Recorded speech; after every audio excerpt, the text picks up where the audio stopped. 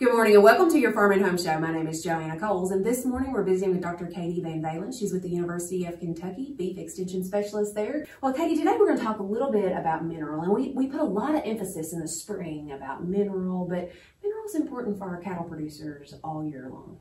Exactly. So we know based on research that we really should be feeding mineral 365 days of the year. There's no one season where it's more important than others. It really has to be out there all year round, because some of those minerals, there's not a great way for the animals to store and hold on to it for later. So they got to be consuming it every day. So we typically recommend that producers look for a loose, free choice mineral. So we want to avoid things like mineral blocks that you may typically see at your farm store.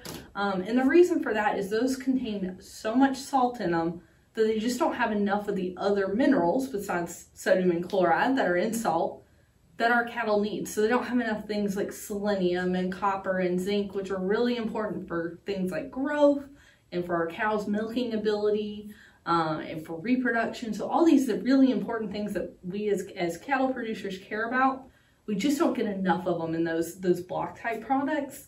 But if we have a loose free choice mineral, we can look at that mineral tag, and we really want to make sure that we've got selenium in there. Selenium is actually regulated in terms of how much we can feed. So you'll see pretty similar amounts of selenium. So you got to look down in the fine print there at the bottom and look for things like selenium yeast and as well as sodium selenite. So you want to see both of those in that paragraph of ingredients. Because that means there's a blend of inorganic and organic sources of selenium, which lots of research that's been done at the University of Kentucky shows us that mix of the two kinds of selenium is actually better than either of the sources on their own. We also want to make sure we have all of our other trace minerals in there. Zinc and copper and manganese are also important for our cattle, but really making sure that we get that selenium type, and then also looking at our sources of copper that are in there. So I like to look for minerals that've got some copper sulfate, but also have something like a copper amino acid complex in there, and that's what that tag will tell you. And that way we're getting some benefits of multiple kinds of copper as well. Selenium and copper are the two minerals that our cattle here in the state are probably most at risk for developing a deficiency of. And selenium has been linked to a lot of health benefits in our cattle as well. And so, and making sure, I'm glad you brought that up about looking for both of them. That mineral tag is super important.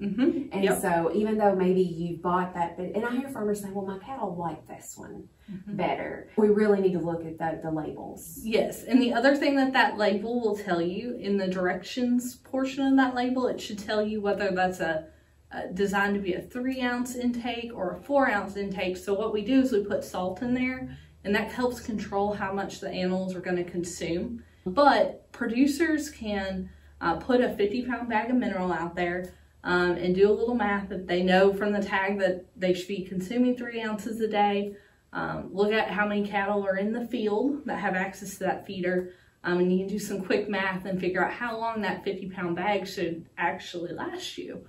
Because I hear all the time, oh, they're eating me out of house and home, and we have 50 cow-calf pairs out there, and maybe that bag's only going to last us 4 to 5 days. And so we do have to kind of keep an eye and replenish those supplies, but that can help you make sure that you're getting the adequate intake that you need. And that intake's going to fluctuate, so it's not a hard and fast rule, but on average, they should be close to 3 to 4 ounces a day. But having it out there and available is the most important. Exactly. Yep. Putting that mineral feeder close to a water source or a shade source in the summer, somewhere where the cattle are going to see it and want to visit it, is really important.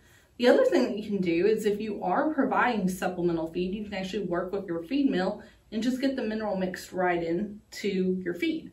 And then you don't have to worry about the mineral feeder and the free choice minerals. So that's another option too. That might work for some producers, but for our cattle out on pasture, typically that free choice mineral is the easiest thing that we can do to provide it to our cattle. So we have what we call the University of Kentucky Beef IRM mineral recommendations. And so myself and my colleague, Dr. Limkuhler, we're the two extension nutritionists. We'll make some changes to that from time to time so that we are providing the latest research-based evidence for mineral supplementation for our producers in the state. All right. Well, certainly appreciate you visiting with us today, Katie. And if you would like a copy of that mineral recommendation, you can look online for it or you can contact your local extension office. Thanks for watching and have a great day.